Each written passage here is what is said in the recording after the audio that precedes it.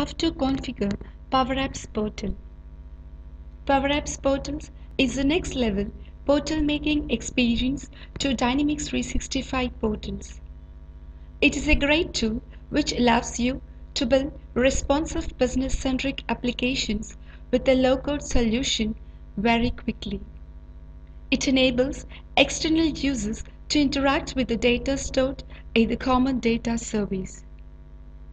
Let's see how to configure PowerApps portals. To create a PowerApps portal, first log into powerapps.com using your credentials.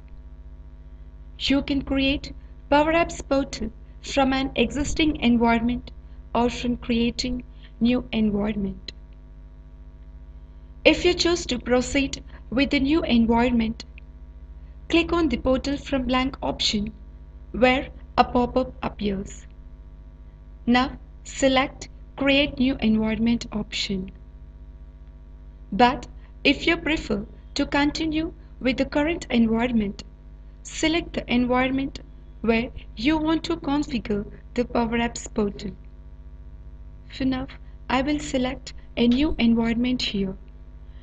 You will be redirected to New Environment Configuration page where you need to provide the name and then select a region and environment type from the drop-down.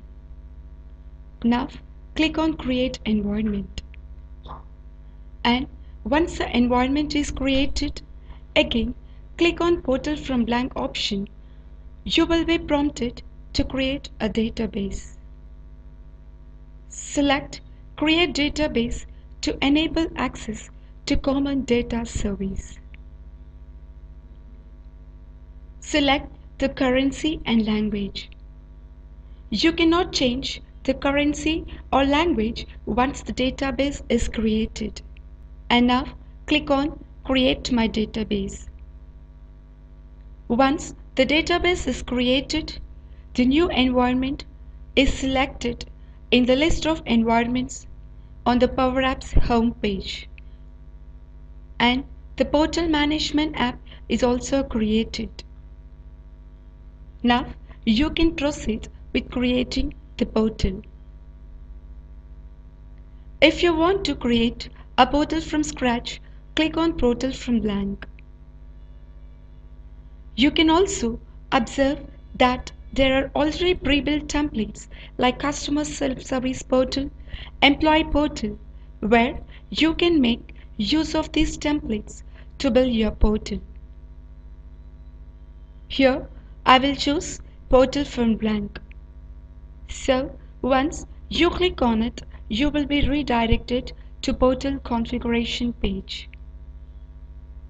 Provide the details like name, which will be the name of the portal, address. Define the address, which should be unique here, and click on Create button.